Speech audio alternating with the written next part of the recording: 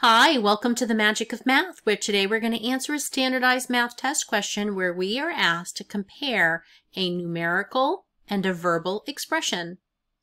Here's our question. Which of the following statements is true? I'm going to ask you to pause and solve and come back and hit play when you're ready to check your work. Welcome back.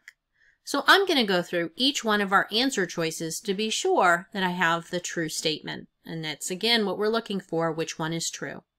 So I have a numerical expression and then I have a verbal description separated by this is. So sometimes in math, is equal to. So we want to know if this numerical statement is equal to this verbal statement.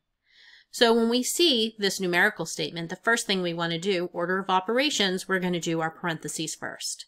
25 times 10 is 250. Then we're going to subtract the 15. 250 subtract 15 is 235. Now I'm going to rewrite our verbal description as a numerical description. So 15 decreased means subtract by the product of 25 times 10. So we want to take this product, so I put it in parentheses, decrease it. 15 decreased by the product. So now 25 times 10 is the first thing I need to do. So I'm going to rewrite this to be 15 subtract 250. And when I do that, I'm going to get a negative number. That is equal to negative 235, which is not the same. So therefore, this is not a true statement. Now let's look at B. Our numerical statement, 3 add the quantity 19 subtract 10, is our numerical statement 3 more than the sum of 19 and 10. So let's evaluate this. First we're going to do our parentheses. 19 subtract 10 is 9, so 3 plus 9 is 12. Now let's write this as numerically. 3 more than the sum in parentheses 19 plus 10. 19 plus 10 is 29, so we have 3 plus 29, which is 32. That is not a true statement. Those are not the same. So therefore, it cannot be B. Let's check C.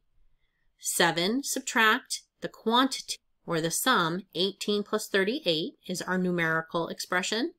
And that is, here's our verbal, 7 less than the sum of 18 and 38.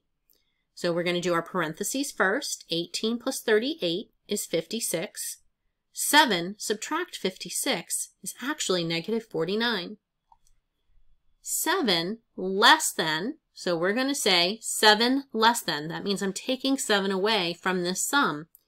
The sum 18 and 38. 18 plus 38 is 56, and we're going to take away 7 for the less than, and it's 49. 49 and negative 49 are not the same. Now let's look at D. 24 divided by 6 multiplied by 5 is our numerical expression.